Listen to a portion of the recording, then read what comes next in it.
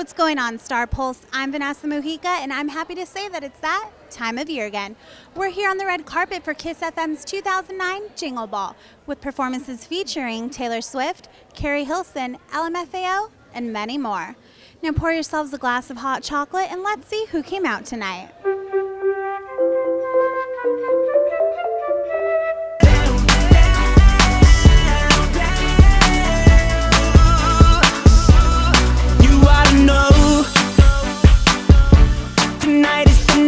To let it go, put on a show. Your hit single, Down, it has been #1 on the Billboard Hot 100. How are you feeling? Oh God, that was crazy for me. I mean, that doesn't happen to many people.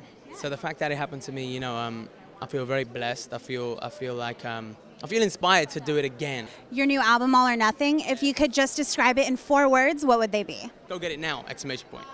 How is it working with Lil Wayne? Oh, he's awesome. He's so talented. He's just like a bundle of energy. He's just crazy. I mean, like, to be around him is so inspiring. Because it is the holiday season, I have to ask, are you on the naughty or nice list? Always nice. Always be nice. There's never a reason to be nasty. Congratulations on your hit single, What'd You Say? #1 for 4 weeks now. How do you feel? Oh, it's an amazing feeling. You know, 4 weeks in a row, it's, you know, behind I Got a Feeling, which was 5 weeks in a row, is the only song that you know, top 4 weeks in a row this year. You know, I mean, it's incredible. You know, hopefully I can withstand another week. It's really exciting. You know, it's amazing that people are being so receptive. And you know, I just hope, you know, people continue to receive me as, you know, as well. Now you're performing tonight with a great lineup. How do you feel about performing at KIIS FM's Jingle Ball? Oh, it's amazing. Wango Tango, 6 months ago, I was performing on the Village stage, which is, you know, upcoming artist, and now I'm here, you know, one of the main performers tonight. So I mean, it's just an incredible feeling. You know, when you've been working on something your whole life and it finally comes to fruition before your eyes, I mean, it's the most incredible feeling you've ever felt before. Definitely. Now, not a lot of people know this, but the chorus from your song is actually from Imogen Heap's Hide and Seek. What made you pick that song to make it into your own hit single? Imogen Heap, she is incredible. You know, I'm the kind of person who go into a record store and pick up any random CD just for the education. But I went to the record store one day and I seen this eclectic-looking lady on this CD, and I picked up the CD and I fell in love with the song called Hide and Seek. Brought it to J.R. Rodom's attention, who's producing my entire album. We both fell in love with this song, and we, you know, we wrote a song, you know, incorporating a snippet from her Hide and Seek, and, you know, it just happened to be magical. How was it writing your first script for Wizards of Waverly? Absolutely fabulous. Such a blessing to be given that opportunity and to actually do it and have it get done, and we're shooting it tomorrow, on Monday, is absolutely insane. What was it like doing a crossover from acting to writing, being on the other side? It definitely gives you another perspective. I mean, you really see that if you don't nail something in run through, it's going to get rewritten, so it just reinforces that you have to be prepared as an actor. It gives you a whole other angle, which just helps me better understand acting.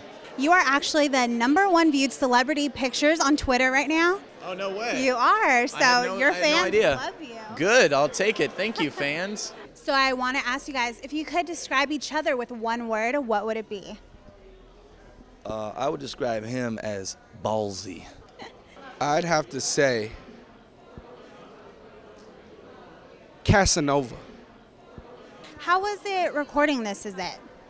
Well, I mean, it was a wonderful labor of love. I mean, a lot of times we weren't even aware cameras were rolling, you know, but it was just a natural thing that Michael always did, was to capture the moment. And fortunately, you know, was no exception, because then we were able to share his ideas with the world. What would you guys say was the most important thing you learned from Michael?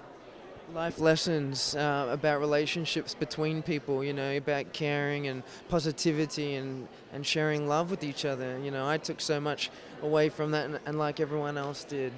What do you think about Heidi wanting to have a little boy or girl right now? I support her in any choice that she makes. Have you been naughty or nice this year? Naughty, but I'm going to be nice soon. I mean, now. Pick up the full first season on December 29th on DVD. Then you can watch all the episodes. Mm-hmm. There's a lot of stuff that we released already before the back 9 that you can, you know. Or you can start a Glee Club. Yeah, do that. Do it. Yeah. Who would have thought? Yeah. Who would have thought that we'd be iTunes bestseller people?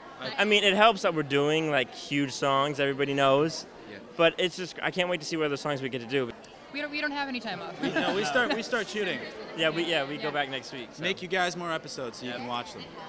Well, everyone, that's a wrap for Red Carpet. I hope you all have a very Merry Christmas and a Happy New Year. Until next time, I'm Vanessa Mujica. Hey, what's up? It's yours truly, Jason DeRulo. We are LMFAO. Hey, what's this? Oh, that's a Starpulse, bitch. Yeah, you watch it. Starpulse.com.